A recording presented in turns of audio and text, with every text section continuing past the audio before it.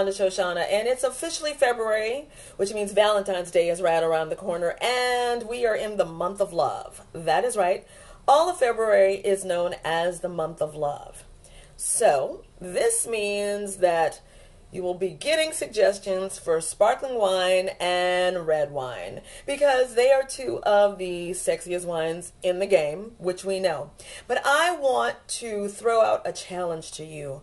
I want to make another suggestion for this month of love. I want to throw out a brandy challenge.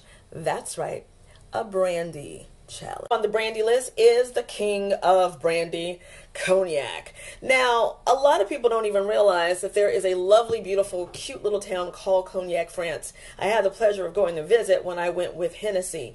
Most people know the big dogs in cognac, like Hennessy, Remy Martin, and Martell, and Camus, which is starting to claim its name in the space. Cavassier, also another one of my favorites. It's a little more floral and a little more feminine on the palate.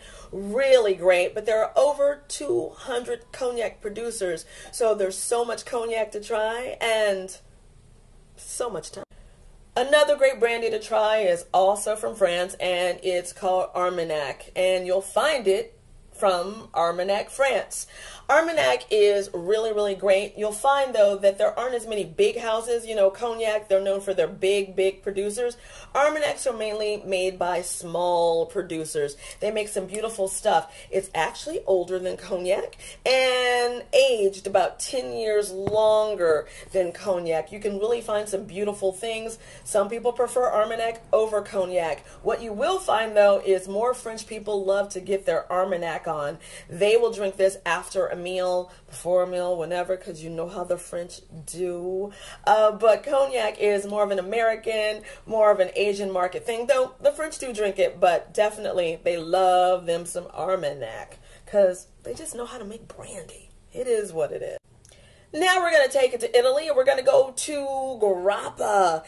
Italy's answer to brandy, and it's a beautiful answer, I'm telling you. Some of you who follow me know that I had the pleasure of going to Italy to explore grappa. It is so great after a fabulous Italian meal. The Italian people love it, and more Americans are starting to drink it. You're going to find it more in cocktails. Now, I will say this about grappa. I have found that quite a few people have had bad grappa experience. I get it. I know what you've been through. I had those same experiences, but I will tell you this, grappa producers are over it, and they're trying to make sure that we get the good stuff. I had some amazing grappa when I was in Italy, and try aged grappa. Ooh, it is killing it. Some of it will remind you of a cognac. Some of it will remind you of a rum. But you're going to get all these different tastes and flavors depending on what grapes they're made from.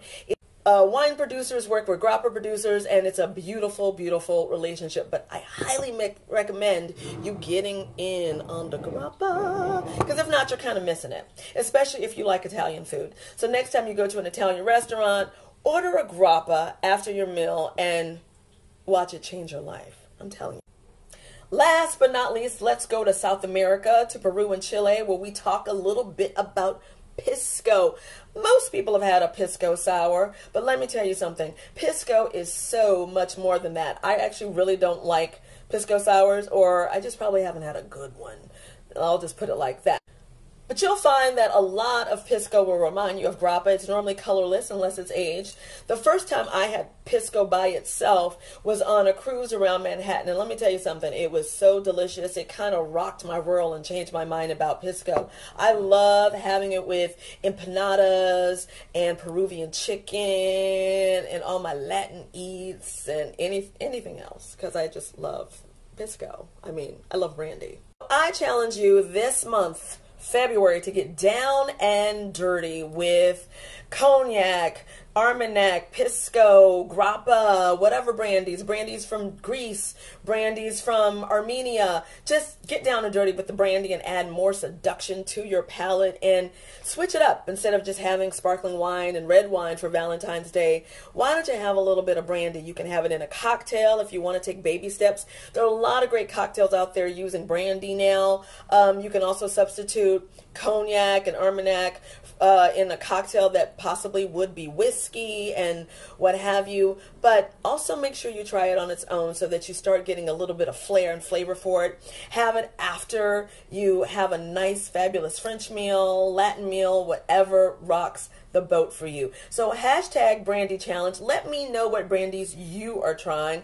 I will be covering Brandy on my site, YolandaShoshana.com, and on my podcast, Culinary Courtesan, throughout the month, giving you a little more details, a little more suggestions, and just getting more info about Brandy out there.